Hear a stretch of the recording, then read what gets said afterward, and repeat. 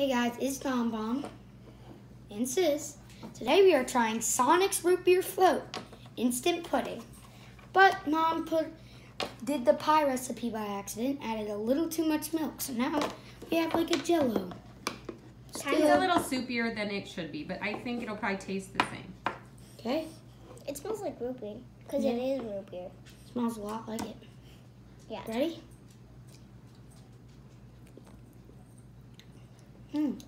Tastes kind of root beery. I'm getting a little chocolate. Chocolate? Like a chocolatey root beer whipped cream thing. It's like creamy, like it has. Well, it's probably extra creamy because I added too much milk. Yeah, it tastes like it has whipped cream. But in terms of tasting like root beer, it kind of tastes like a root beer float. Because root beer floats have like vanilla and root beer.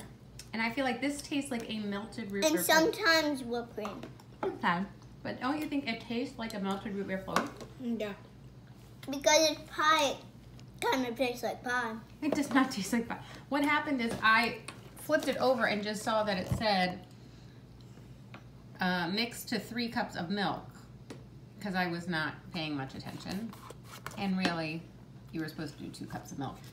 But it really, so it's a little bit, like I said, not as gelled as it probably should be, but I think... It was kind of jello-y when I was checking Yeah. it. It looks jelly. But I think the flavor tastes like a melted root beer float. Yeah. Well, would you recommend this Yep. to people? Yeah. If they like root beer floats? And it even have a whipped cream root beer float on Yeah, and you could make it, and that's what the thing that's on the back. You could make it to a root beer float pie if you got a special, if you got a pie crust or crumb crust, which I think would be kind of a delicious thing too. And it's very different. It's not like a normal chocolate or vanilla pudding. So last thoughts. It's good. You licked your bowl clean. Okay, what about you?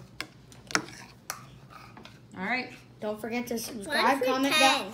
Let's do 1. 1 through 10? Okay, what is it? 10's the highest? 10. 10? Yeah. 9. 9? It's probably my favorite What would pudding. make it better? What would make it a 10?